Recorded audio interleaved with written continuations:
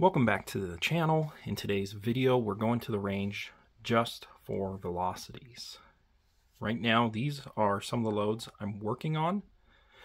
To my left, we are working with the 101 grain LRX and 257 Weatherby. If you've seen any of my previous videos, I'm getting insane velocities with reloader 22 with okay accuracy. I think H1000, which is what I've loaded it up with this one, has more potential for accuracy. So we're going to see what kind of velocities I'm getting with H1000, because I think the accuracy could be better. I recently got some 110 grain Accubonds, and my first group ever was a 0.8 inch group with it, which is a good sign. Usually my first groups aren't usually that good, and I have to work it up. So today we're going to do a book max velocity from Nosler, 71 grains of IMR 7828. I think it should be going around 3450 to 3500. Next, I haven't really talked about this one because it hasn't worked out great so far. I got some Accubond long ranges, 190 grain, and I'm testing them out in my 300 Weatherby. And so far, my gun has not really liked it, except for yesterday. I did get around a 1 inch group, so we're starting to see some progress. We're using H4831 SC, and I'm just bumping it up a half grain. I really want to see the velocities. I'm expecting 3150 to 3200. And lastly, if you guys remember, I have my brother's Model 70 featherweight rifle that has been extremely picky. Well, it's a miracle. I found another bullet it likes. It likes the 165 grain Accubond, and that's what we're going to use for hunting going forward. And I'm just curious to see what kind of velocities I get. All right, small change of plans. Since I'm going out there to the range to test velocities, I'm going to bring a bench. I'm just going to shoot some groups too. So I loaded up for the 300 and the 257.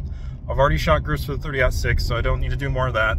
So we're going to use the 190 grain Accubonds long range. Hopefully we can get something sub MOA. And then I'm hoping to get a little bit better groups with the 110 grain Accubonds and the 257.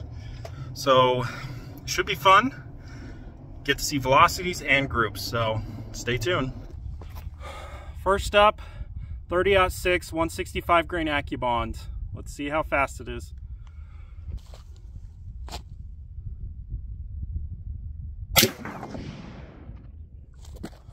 .2708, not very good. 190 grain Accubond long range, 82.5 grains, H4831 SC.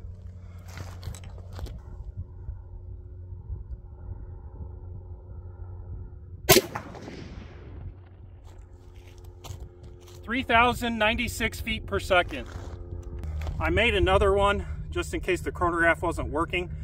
So here's shot 2, same exact load, 190 Accubond long range.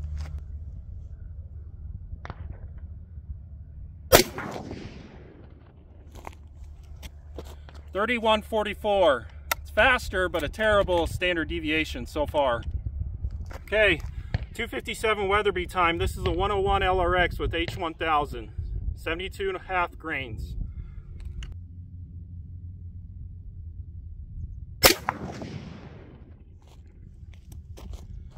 .3696. Last and not least, the 110 grain Accubond. This is a max load with IMR 7828 SSC.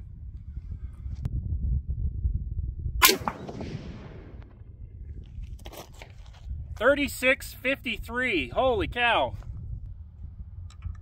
81.5 grains of H4831.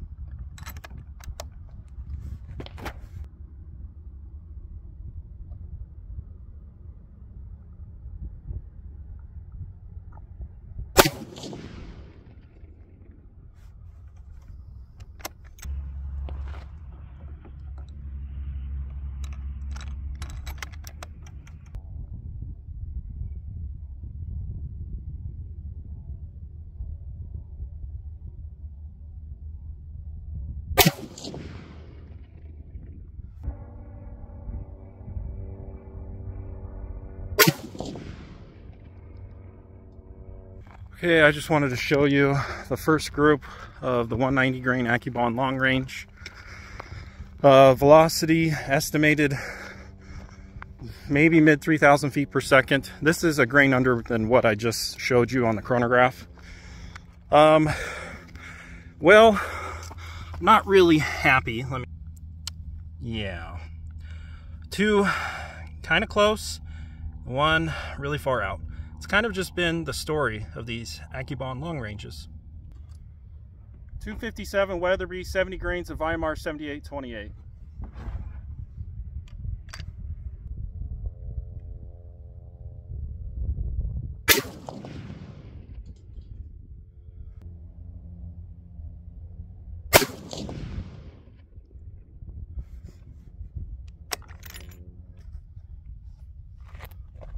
Don't want to blow my ears out.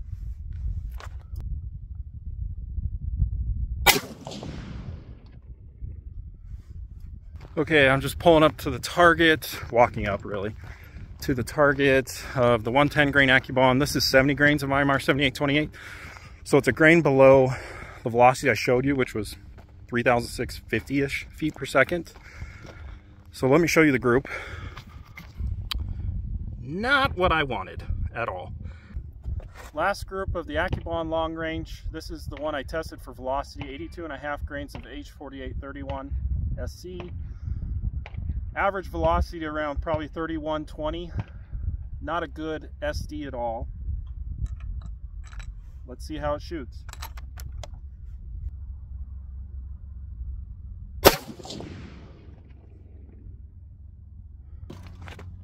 Second shot. Let's get one good group today.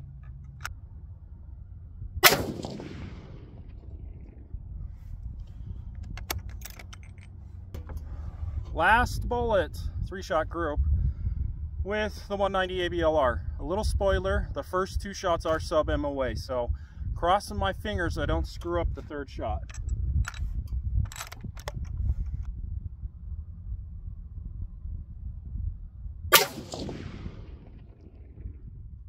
Here is 82.5 grains. That is close to sub MOA. I'm afraid that's going to be like a 1.2 inch group when I officially measure it. So it's better than 81.5, but still not where I want it to be, unfortunately. Last group with the 257 Weatherby. This is the one I did chronograph, so it's going over 3650. Let's hope it groups.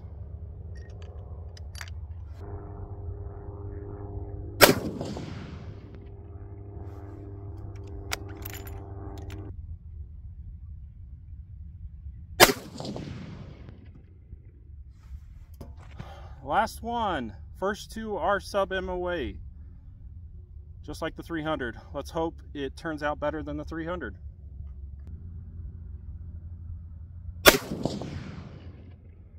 Okay, we are just pulling up to the last group of the 257 110 Accubond.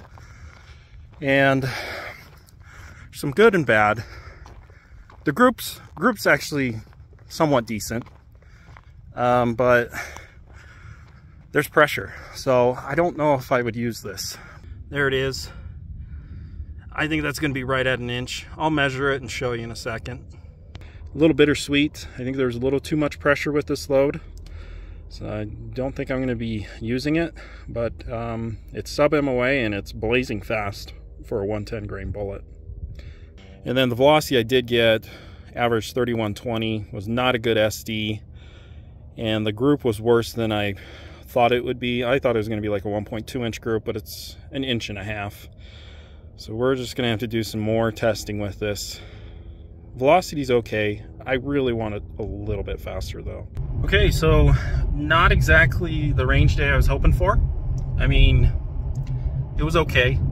A little disappointing with the 300 Weatherby, but it happens, you know. Not every range day you're getting amazing groups. So we're going to keep working on it, and hey, a bad range day is still a great day. So thanks for watching and have a great day.